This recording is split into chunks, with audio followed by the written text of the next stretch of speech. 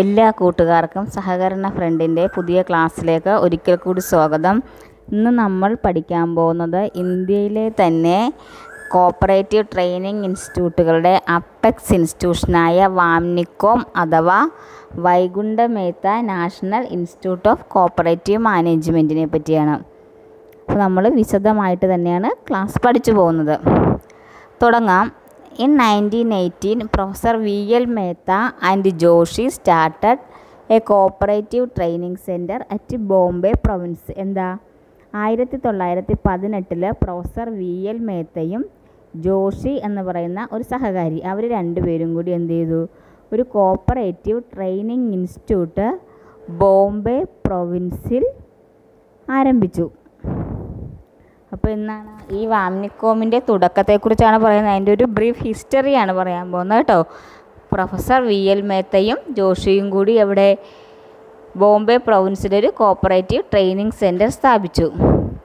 അതിൻ്റെ പേര് provisional cooperative institute എന്നായിരുന്നു. അതിൻ്റെ പേര് പ്രൊവിഷണൽ കോപ്പറേറ്റീവ് ഇൻസ്റ്റിറ്റ്യൂട്ട് എന്നായിരുന്നു. വി എൽ മേത്തയും ജോഷിയും കൂടി സ്ഥാപിച്ച ആ കോപ്പറേറ്റീവ് ട്രെയിനിങ് ഇൻസ്റ്റിറ്റ്യൂട്ടിൻ്റെ പേര്. പിന്നീട് 1946 V L Mehta become A cooperative minister from Bombay province and decided to establish A training centre at Pune. 1946 ആയപ്പോൾ വി എൽ മേത്ത ഒരു ഇവിടെ ബോംബെ പ്രൊവിൻസിൻ്റെ കോപ്പറേറ്റീവ് മിനിസ്റ്ററായി. അപ്പോൾ അദ്ദേഹം പൂനെയിൽ ഒരു കോപ്പറേറ്റീവ് ട്രെയിനിങ് സെൻറ്റർ ആരംഭിക്കുന്ന കാര്യത്തെപ്പറ്റി തീരുമാനിച്ചു. അപ്പോൾ V L Mehta cooperative minister ആകുമ്പോൾ അതാരായിരിക്കും ഡിസൈഡ് ചെയ്യുന്നത്, തീരുമാനിക്കുന്നതായിരിക്കും ഗവൺമെൻറ് ആയിരിക്കും ഡിസൈഡ് ചെയ്യുന്നത് അല്ലേ. അവിടെ പൂനെയിലൊരു കോപ്പറേറ്റീവ് ട്രെയിനിങ് സെൻറ്റർ ആരംഭിക്കുന്നതിനെ പറ്റി വി എൽ മേത്തയുടെ ഗവൺമെൻറ്, അദ്ദേഹം കോപ്പറേറ്റീവ് മിനിസ്റ്റർ ആയിരുന്നതുകൊണ്ട് അന്നത്തെ ഗവൺമെൻറ് അതിനെപ്പറ്റി ഒരു കോപ്പറേറ്റീവ് ട്രെയിനിങ് സെൻറ്റർ തുടങ്ങുന്നതിനെ പറ്റിയുള്ള ആലോചനകൾ മുന്നോട്ട് വന്നു. അങ്ങനെ in 1947 training centre was opened at Pune. 1947 ആയപ്പോൾ ഒരു ട്രെയിനിങ് സെൻറ്റർ പൂനെയിൽ തുടങ്ങി. And provides education and training on corporation to employees of cooperative and department staff of Bombay province only. അവിടെ കൊടുത്തിരുന്നത് എഡ്യൂക്കേഷനും ട്രെയിനിങ് പ്രോഗ്രാംസൊക്കെ കൊടുത്തിരുന്ന ആർക്കായിരുന്നു, provides education and training on corporation to employees of cooperatives and department staff of Bombay province only. ആ ബോംബെ പ്രൊവിൻസിൻ്റെ അകത്തുള്ള കോപ്പറേറ്റീവ്സിനും അവിടുത്തെ cooperative ഡിപ്പാർട്ട്മെൻറ്റിലുള്ള സ്റ്റാഫിനും അവർക്കൊക്കെ training കൊടുക്കുക എന്നതായിരുന്നു എന്തിൻ്റെ ഉദ്ദേശം. അല്ലെങ്കിൽ അവർക്ക് മാത്രമേ, ബോംബെ പ്രൊവിൻസിൻ്റെ ഉള്ളിലുള്ളവർക്ക് മാത്രമേ, ബോംബെ പ്രൊവിൻസിൻ്റെ ഉള്ളിലുള്ള കോപ്പറേറ്റീവ്സിനും ഡിപ്പാർട്ട്മെൻറ്റ് സ്റ്റാഫിനും മാത്രമേ ഇൻസ്റ്റിറ്റ്യൂട്ട് ട്രെയിനിങ് കൊടുത്തിരുന്നുള്ളൂ. അങ്ങനെ മുന്നോട്ട് പോകുമ്പോൾ in 1951 RBI asked the centre to diversify the programmes to start short term and long term courses. RBI അവരുടെ ഗവൺമെൻറ്, അന്നത്തെ ഗവൺമെൻറ്റിൻ്റെ ഒരു അഭിപ്രായത്തോടു കൂടി അന്നത്തെ ഗവൺമെൻറ് RBIയോട് എന്ത് പറഞ്ഞു, in consultation with government, RBI in consultation with government to diversify the programmes to start short term and long term courses. Short term കോഴ്സസും അതുപോലെ തന്നെ ലോങ് ടേം കോഴ്സസും ആരംഭിക്കുന്ന കാര്യത്തെപ്പറ്റി RBI ഈ സെൻറ്ററിനോട് പറഞ്ഞു. അങ്ങനെ 1952 ആയപ്പോൾ in 1952 short term and long term courses started here. അങ്ങനെ cooperative training സെൻറ്ററിൽ short term കോഴ്സസും long term കോഴ്സസും 1952 ആയപ്പോഴേക്കും സ്റ്റാർട്ട് ചെയ്തു. നെക്സ്റ്റ് അതടുത്ത പോയിന്റിലോട്ട് പോയാൽ, as per the recommendation of the study team on cooperation and national conference on corporation ministers on 1960 Pune centre was upgraded. അങ്ങനെ 1960 നടന്ന national conference on corporation ministers, cooperative മിനിസ്റ്റേഴ്സിൻ്റെ national കോൺഫറൻസും അതുപോലെ തന്നെ study team, കോപ്പറേഷനെ university പഠിക്കുന്ന ഒരു study ടീമും കൂടി വന്നതോടുകൂടി എന്ത് വന്നു, ഒരു അപ്ഗ്രേഡേഷൻ വന്നു. എന്തിന്? ഈ സെൻറ്ററിന് പുതുതായിട്ട് അവർ തുടങ്ങിയ പുതിയ കോഴ്സൊക്കെ തുടങ്ങിയല്ലോ, short time and long time കോഴ്സസൊക്കെ തുടങ്ങി. അങ്ങനെ പൂനെ സെൻറ്റർ അപ്ഗ്രേഡ് ചെയ്തൊരു പുതിയ സെൻറ്റർ തുടങ്ങുകയായിരുന്നു അതിൻ്റെ ഉദ്ദേശം. അങ്ങനെ ഈ സ്റ്റഡി ടീമിൻ്റെയും നാഷണൽ കോൺഫറൻസും 1960 നാഷണൽ കോൺഫറൻസിൻ്റെയും ഫലമായിട്ട് 1963 നമ്മുടെ NCDC നിലവിൽ വന്ന അതേ വർഷം ഇതിൻ്റെ പേര് മാറ്റി ചേഞ്ച് ചെയ്തു. National cooperative college and research institution എന്നാക്കി മാറ്റി. എന്താക്കി മാറ്റി? National cooperative college and research institute എന്ന് 1963 ചേഞ്ച് ചെയ്തു. അതുകൂടാതെ there was another training center for providing training for personnel of consumer cooperatives. എന്തിനാ? കൺസ്യൂമർ കോഓപ്പറേറ്റീവ്സിന് അവർക്ക് ട്രെയിനിങ് കൊടുക്കാൻ, അവിടെയുള്ള സ്റ്റാഫിന് ട്രെയിനിങ് കൊടുക്കാനായിട്ട് മറ്റൊരു സെൻറ്ററും കൂടി തുടങ്ങി. അതിൻ്റെ പേരാണ് central institute of management four consumer business. എന്തായിരുന്നു?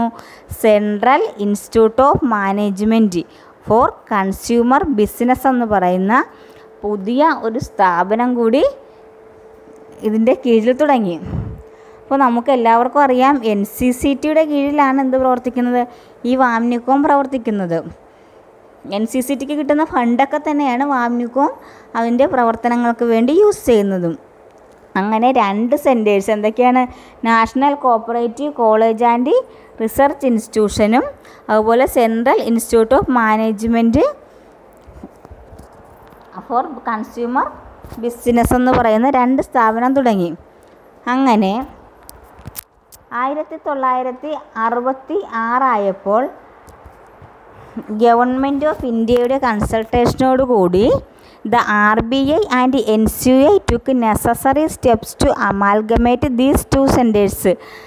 In consultation with the Government of India, government കൺസൾട്ടേഷനോട് കൂടി RBIയും അതുപോലെ തന്നെ NCUയും ഈ 2 സ്ഥാപനങ്ങളും കൂടി ഒരുമിച്ച് ചേർക്കുന്നതിനുള്ള അമാൽഗമേറ്റ് ചെയ്യുന്നതിനുള്ള നടപടിക്രമങ്ങൾ തുടങ്ങി. അങ്ങനെ 1966 പുതുതായിട്ട് രൂപം കൊണ്ട ഇൻസ്റ്റിറ്റ്യൂട്ടിൻ്റെ പേരാണ് പൂനെ നാഷണൽ ഇൻസ്റ്റിറ്റ്യൂട്ട്. അങ്ങനെ പുതിയ ഒരു ഇൻസ്റ്റിറ്റ്യൂട്ട് വന്ന് 1966 ഈ 2 സെൻറ്ററും കൂടി അമാൽഗമേറ്റ് ചെയ്ത് പൂനെ നാഷണൽ ഇൻസ്റ്റിറ്റ്യൂട്ട് എസ്റ്റാബ്ലിഷ് ചെയ്തു. അങ്ങനെ VL മേത്ത മരണപ്പെട്ട് കഴിഞ്ഞപ്പോൾ 1967 ഏപ്രിലിൽ ഈ പൂനെ നാഷണൽ ഇൻസ്റ്റിറ്റ്യൂട്ടിൻ്റെ പേര് മാറ്റി ഇതിനെ Vaikuntha Mehta national institute of cooperative management എന്നാക്കി മാറ്റി. അപ്പോൾ ഇത്രയും കാര്യങ്ങൾ 1918 മുതൽ 1967 വരെ സംഭവിച്ചിരിക്കുന്ന കാര്യങ്ങൾ നിങ്ങളൊരു സ്റ്റോറി പോലെ മനസ്സിൽ എപ്പോഴും ഓർത്തു വയ്ക്കുക. ഇത്രയുമാണ് എന്തിൻ്റെ? വാംനികോമിൻ്റെ ഒരു ബ്രീഫ് ഹിസ്റ്ററി. ഹെഡ് ക്വാർട്ടേഴ്സ് എവിടെയാണ് വാംനികോമിൻ്റെ? മഹാരാഷ്ട്രയിലെ പൂനെയിലാണ്. ഇനി നമുക്ക് കാര്യങ്ങളിലോട്ട് കടക്കാം. ഇത്രയും പറഞ്ഞതും വളരെ പ്രധാനപ്പെട്ടതാണ്. എന്താ വാംനികോം എന്ന് പറഞ്ഞാൽ? It is the apex level organisation of cooperative institute in India. ഇന്ത്യയിലെ കോഓപ്പറേറ്റീവ് ട്രെയിനിങ് ഇൻസ്റ്റിറ്റ്യൂട്ടുകളുടെ ഒരു അപ്പെക്സ് ലെവൽ ഓർഗനൈസേഷനാണ് വാംനികോം. പിന്നെന്താ? വാംനികോമിന് ഒരു അക്രഡിറ്റേഷൻ കിട്ടിയിട്ടുണ്ട്. വാംനികോം is accredited from all India council four technical education. അതിൻ്റെ ഹെഡ് ക്വാർട്ടേഴ്സ് ന്യൂഡൽഹിയാണ്. വാംനികോമിന് എവിടുത്തെ അക്രഡിറ്റേഷനാണുള്ളത്? AICE എന്ന് പറഞ്ഞാൽ ഓൾ ഇന്ത്യ. AICE അതിൻ്റെ head quarters ന്യൂഡൽഹിയാണ്. All India council four technical എഡ്യൂക്കേഷൻ്റെ accreditation വാംനികോമിന് കിട്ടിയിട്ടുണ്ട്. കൂടാതെ ഇതിന് പൂനെ യൂണിവേഴ്സിറ്റിയുടെ അഫിലിയേഷനും കിട്ടിയിട്ടുണ്ട്. വാംനികോമിന് പൂനെ യൂണിവേഴ്സിറ്റിയുടെ അഫിലിയേഷനും വാംനികോമിന് കിട്ടിയിട്ടുണ്ട്.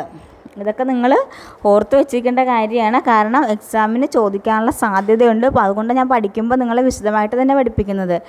നെക്സ്റ്റ് ഒരു പോയിന്റിലോട്ട് പോയാൽ government of India provide grant in aid to NCCT four cooperative training to meet the establishment and other cost of വാംനികോം. ഞാൻ പറഞ്ഞു NCCTയുടെ അണ്ടറിലാണെന്ന് പറഞ്ഞല്ലേ. ഗവൺമെൻറ് ഓഫ് ഇന്ത്യ NCCTക്ക് പ്രൊവൈഡ് ചെയ്യുന്ന ഗ്രാൻസ് ഒക്കെ ഉപയോഗിക്കുന്നത് വാംനികോമിൽ നടത്തുന്ന ട്രെയിനിങ്ങിനും അവരുടെ എസ്റ്റാബ്ലിഷ്മെൻറ്റ് ചെലവിനൊക്കെ വേണ്ടിയിട്ടാണ്. NCCTക്ക് വേണ്ടി ഗവൺമെൻറ് ഓഫ് ഇന്ത്യ പ്രൊവൈഡ് ചെയ്യുന്ന ഫണ്ടുകളൊക്കെ ഉപയോഗിക്കുന്നത്. അപ്പോൾ ഇത്രയും കാര്യങ്ങൾ ക്ലിയർ അല്ലേ. ഇനി നമുക്ക് വാംനികോമിൻ്റെ അടുത്തൊരു പോയിന്റിലോട്ട് കിടന്നാൽ ഏകദേശം 1500ഓളം സ്റ്റുഡൻസ് ഉണ്ട് കേട്ടോ. വാംനികോമിൽ 1500ഓളം സ്റ്റുഡൻസ് ഉണ്ട്, 70ഓളം കോഴ്സുകളുണ്ട്, പിന്നെ hostel facility, smart class rooms, അങ്ങനെയുള്ള എല്ലാ സൗകര്യങ്ങളും നമ്മുടെ വാംനികോമിൽ ഉണ്ട്. അങ്ങനെയുള്ള കാര്യം കൂടി മനസ്സിൽ ജസ്റ്റ് ഒന്ന് ഓർത്ത് വെച്ചേക്കുക. പിന്നെ അവർ കൊടുക്കുന്ന ഏറ്റവും പ്രധാനപ്പെട്ട ഒരു കോഴ്സാണ് PGDCBM is the core programme of വാംനികോം. എന്താ PGDCBM? PGDCBM എന്താ? Post graduate diploma in cooperative business management. Post graduate diploma in cooperative business management വാംനികോം provide ചെയ്യുന്നൊരു കോഴ്സാണ്.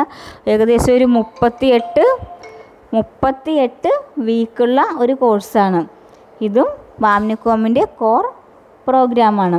കോപ്പറേറ്റീവ് സൊസൈറ്റികൾ വർക്ക് ചെയ്യുന്നവർക്ക് വേണ്ടിയാണ് PGDCBM കൊടുക്കുന്നത്. 3 വർഷം എക്സ്പീരിയൻസ് ഉള്ള സ്റ്റാഫിന്, ഡിഗ്രി ക്വാളിഫിക്കേഷനുള്ള സ്റ്റാഫിന് വേണ്ടി കൊടുക്കുന്ന കോഴ്സാണ് PGDCBM.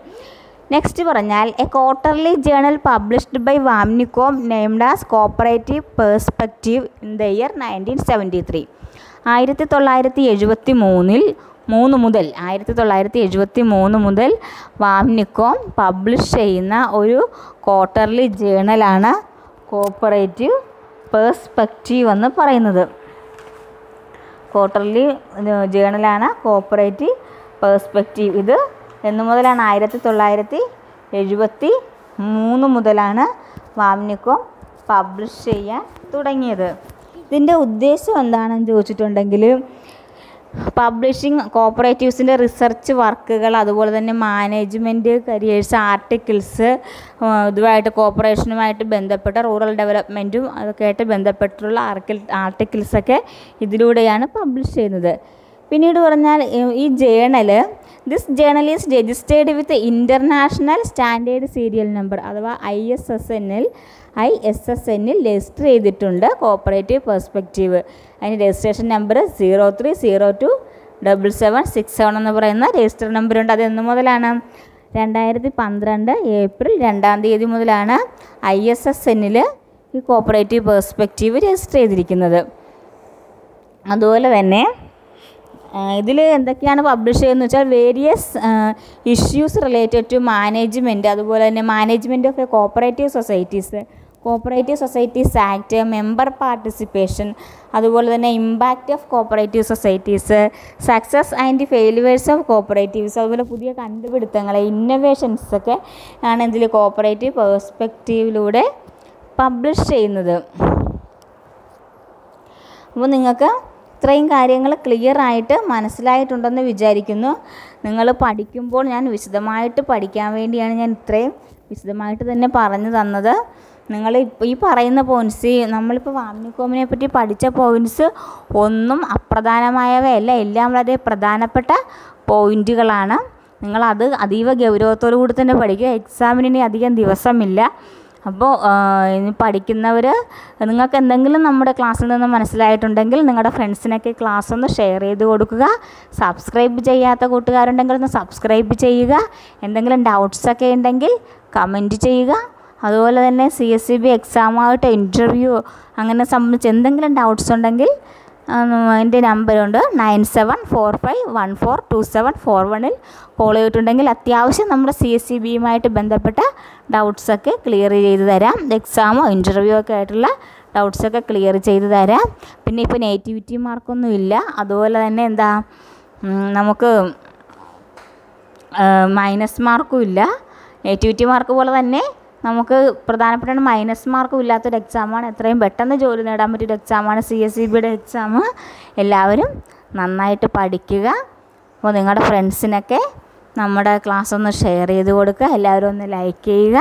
ഡൗട്ട്സൊക്കെ ഉണ്ടെങ്കിൽ വീണ്ടും ഞാൻ പറയുവാണ്, നിങ്ങൾക്ക് എന്ത് ഡൗട്ട്സ് ഉണ്ടെങ്കിലും കമൻറ്റ് ചെയ്യുക. നമുക്ക് അടുത്ത ഒരു ക്ലാസ്സിൽ വീണ്ടും കാണാം.